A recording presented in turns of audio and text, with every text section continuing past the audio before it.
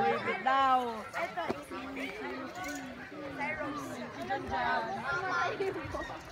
Oh, ne.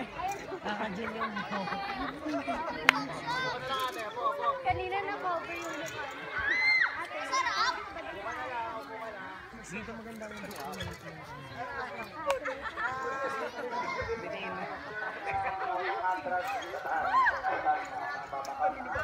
sino next yung na?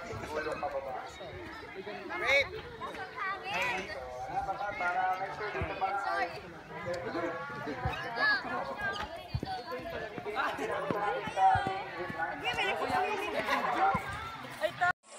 Okay, the 360-degree swing is now moving.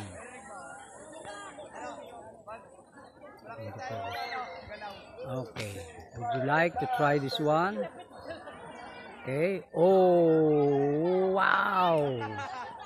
Oh, so exciting! So this is the 360-degree swing. Our daughter Diraya tried this for the first time. And then above means the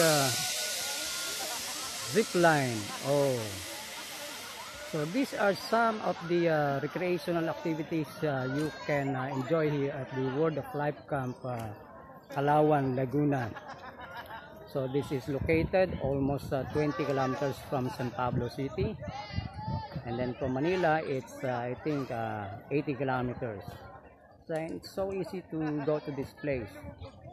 If you are located somewhere, just search World of Life Camp to Google Map application, and then Google Map will bring you to this place. Okay, see how they are enjoying this place. Okay, then look at this campers at the swimming pool, and another pair of zipliners is preparing themselves to experience the thrill of the zip line. Look at them.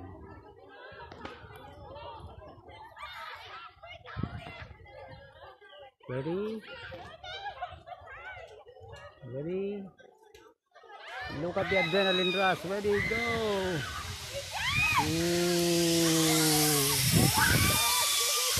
That's it, that's it.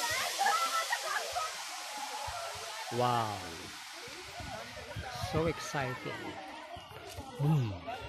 Thank you for watching.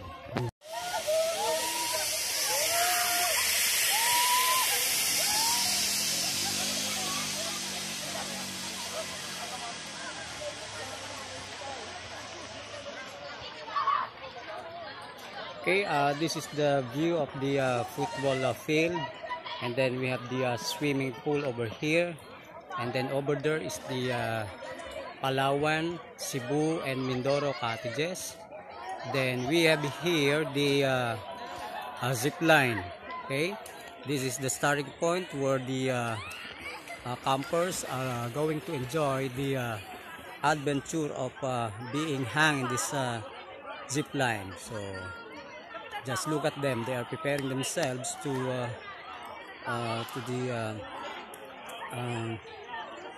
the rope. Okay, so it's taking two at a time. Okay, look at them. Ready? So this is the adventure or the excitement of hanging themselves to this wire going down. This is the zip line. Oh, let us watch them and their excitement, how they shout, how they will experience this, I think for the first time. Yes, here they go. Wow, feeling good. And it's almost 400 meters or 300 meters, I think.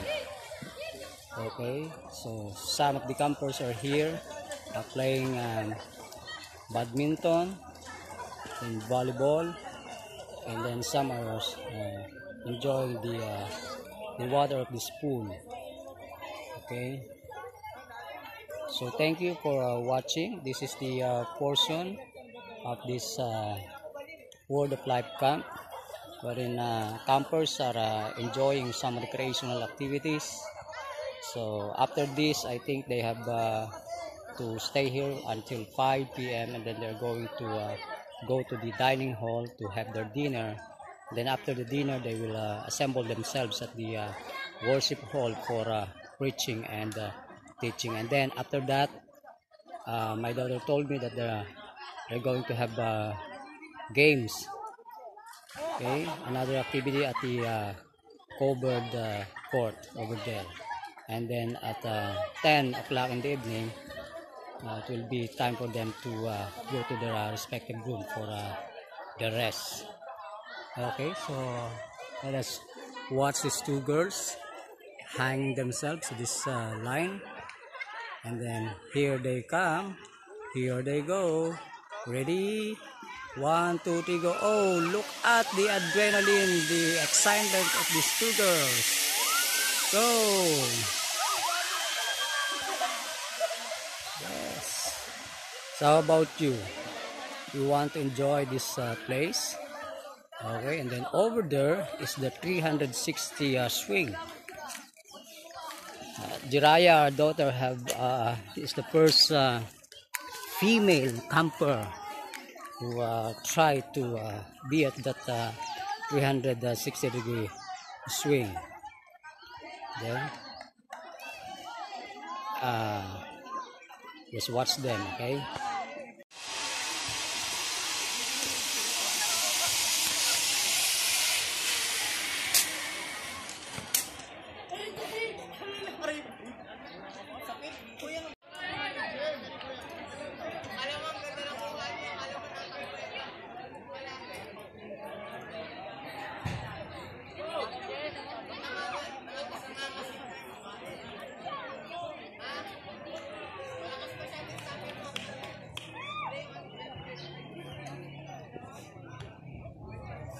This girl had a very bad experience.